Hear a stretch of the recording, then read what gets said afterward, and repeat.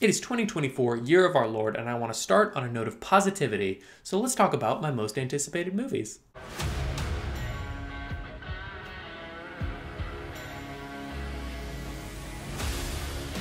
Hey, what's up? My name is John Bonjour. I'm an artist and a film enthusiast, and last year was kind of weird for movies. We had some really good ones and some ones that I was really happy with, and then also some that I was just kind of disappointed with, didn't really live up to the hype. Hopefully this year is going to be different. It is definitely unique in some ways that we'll kind of get into as we're going through this list. But there aren't a lot. I'm really excited. There's not a lot of movies that I'm looking at on the list that I just have no interest in. The only one that I can think of off the top of my head right now is Kung Fu Panda 4. And Argyle, I'm a little confused on because I like Matthew Vaughn, but I don't get the sense that this is any different from The Lost City. It feels like that exact movie. Hopefully it's not. I hope that there's a kind of twist throughout that makes it something different and unique. But either way, new Matthew Vaughn movie is a good thing. It's just not making my list because it's like, I don't totally know what to feel about that. And then of course there's like the Mean Girls musical, which I don't really care about, but I'm sure will be fine for the people who like that. It's not really my cup of tea. But there are a lot of good, really good looking movies, and that is a perfect segue into my number 10 on this list. 3 movies that I think are probably going to be garbage, but I'm so excited. Guys, I know there are so many people who have no interest in what Sony's doing right now. I'm fully aware of that with the Spider-Man franchise.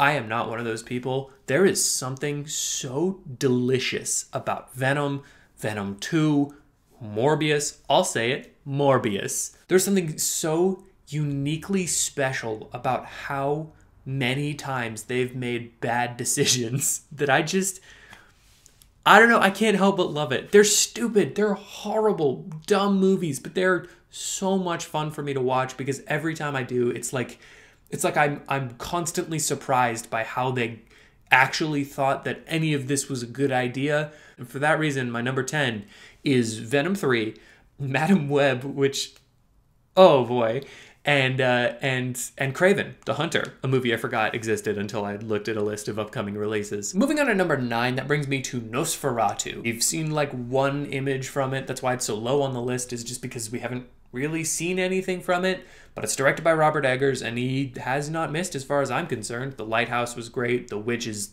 horrifying and incredible. The Northman was really good. It had some issues, but it was really good. And so this is like him taking on a Nosferatu. It's a match made in heaven.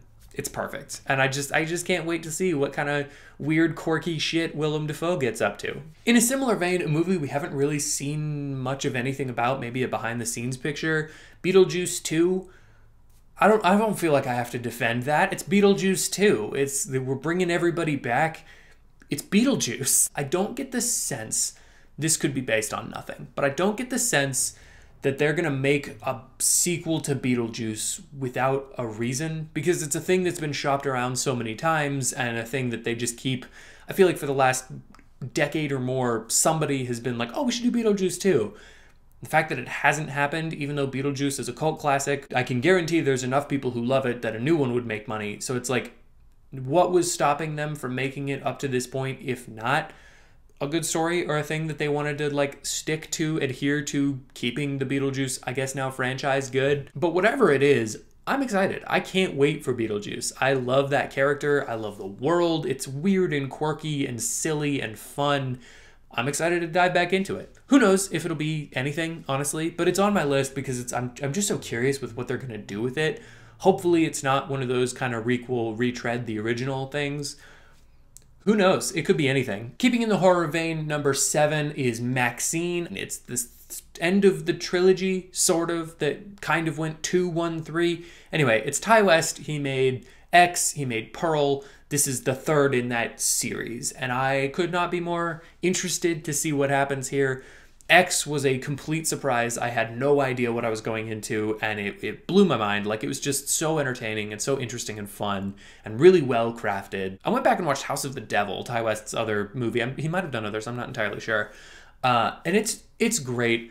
He just has a handle on crafting a really crowd-pleasing and also pretty legitimately scary slasher horror kind of vibe. Pearl came out, I think 6 or 8 months after X, and it was just like a complete surprise. Nobody knew that it had been shot, and then they just announced it like the day X came out. And then at the end of Pearl, they announced Maxine. So it's like, I love this weird thing that Ty West is doing with the announcing projects directly after the first one or the new one comes out. I think that's great. I can't wait to see what Maxine becomes. I believe it's a sequel to X. It's going to be interesting. It's going to be really fun. If nothing else, it'll be just a weird, kind of crazy slasher movie. But I've heard it described as like a kind of a giallo, which is incredible, just tremendous news. That's a genre of Italian slashers that really kind of peaked in the 70s. Still a couple dripping out here and there that are good. But yeah, it's like, if they stick in that kind of world, I mean, sign me up. Number 6 is Lisa Frankenstein. I have seen a trailer for this. It looks hilarious and weird. The thing that sells me on this movie is, one, I don't know, I like poppy neon vibes. I appreciate when a trailer and a promotional piece will have like goth and neon. I don't know why. It just works for me. I'm a simple man. I like weird stuff. But really the thing going for this movie the most is that it's written by Diablo Cody, who wrote Jennifer's Body, which is such an underrated movie. It's insane. This seems weird and fun, and it's coming out around Valentine's Day, which I think is just a good idea. Number 5 is Saw 11. Don't know anything about this movie, have seen nothing about scripts or rumors or anything, but it's Saw 11. Like, how would I? It's Saw. It's Saw. Of course I'm going to be excited. Saw 10 was incredible. It was like probably my favorite Saw movie. Maybe full stop. I'm back in on the Saw franchise if I was ever really out, which I can't say that I totally was. Who knows? This could be terrible. This is definitely one of those franchises that there's like a great movie and then a bad movie sometimes. So it's like, this could be the worst one.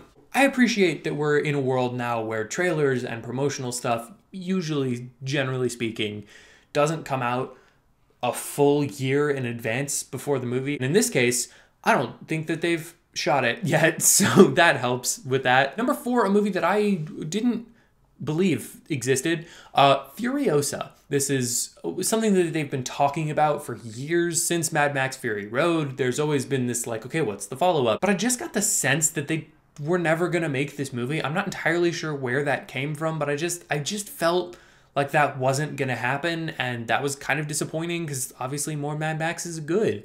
And then the trailer came out, and it was like, oh, you're actually making this movie. This movie exists. Awesome. Some of the CGI in the trailer has been a little contemptuous.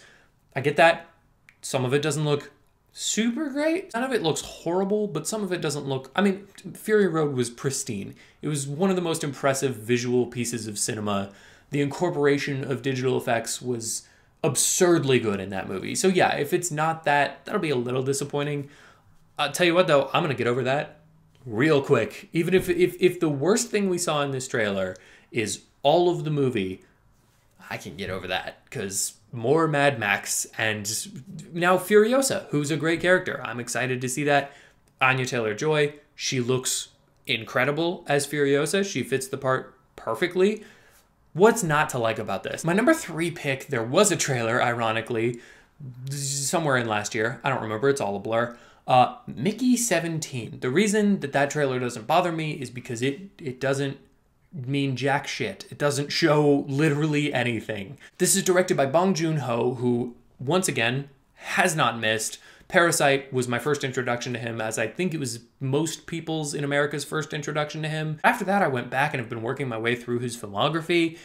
Mother is a movie that I will not forget, and I don't know if that's good. Bong Joon-ho is such a tremendous director. He's got such a grip on his films, whatever he wants them to be. Even things like Snowpiercer that are a little bit out of his wheelhouse, I think are just so rock solid that I could not be more excited for whatever he chooses to do. And in this case, what he chooses to do is Mickey 17. What does that title mean? Couldn't even begin to tell you. My number 2 pick, and this was so close to being my number 1, is Dune Part 2. Chapter 2? Part 2. Dune Part 2. I love Denis Villeneuve as a filmmaker. I loved the Dune book.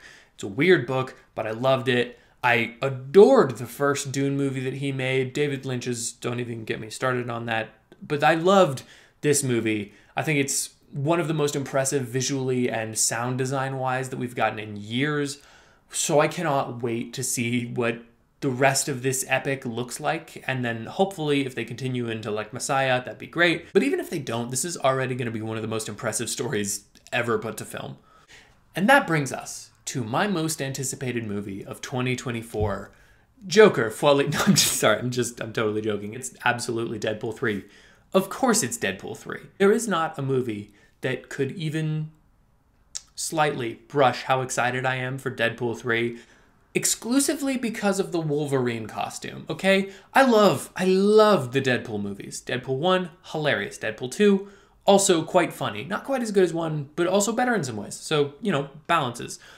I cannot wait for Deadpool 3. I think this is exactly what the Deadpool franchise needed because it needed to be shaken up a little bit. 2 felt very similar to 1. So I'm looking forward to something completely different for Wade Wilson to go on, a completely new adventure. And it's also exactly what Marvel Studios needed.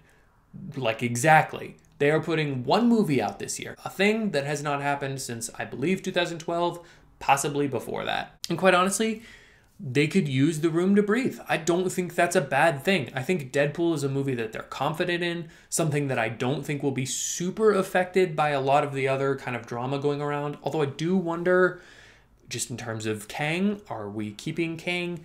Are we losing Kang? With this being a big multiversal story, I could see that playing into it, although it didn't really into Spider-Man or Doctor Strange. So maybe it doesn't. Maybe Kang is not really involved in this at all. I don't know. But either way, I'm ludicrously excited that this is a nice chance for Marvel to breathe, recenter, refocus, focus on the movies that they have coming up and making sure that they're incredible, you know, what they should be. Even for things like the Marvels. I liked the Marvels a lot, but it had its flaws. Guardians 3, flawless, incredible. Also liked Ant-Man. Don't leave, don't go, hey, don't go. I liked Ant-Man 3.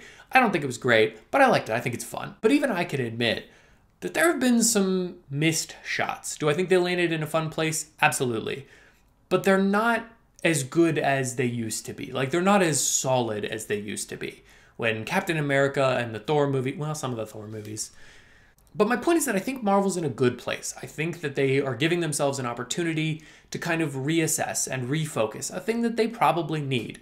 Not as direly as some people might think, but definitely an important thing to do. And really more than anything else, Wolverine in the Wolverine costume with the yellow and the blue and the Wolverine bits.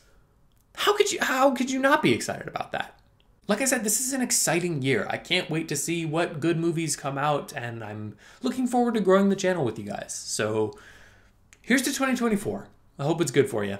Thank you for watching this video and checking out my channel. If you'd like to hear more of my thoughts on movies, comics, TV shows, Christmas trees, throwing away Christmas trees, and how badly that can go for some people and their cars, hit the like button, hit the subscribe button, comment down below what you'd like me to review next, and or do none of that because I am not your dad.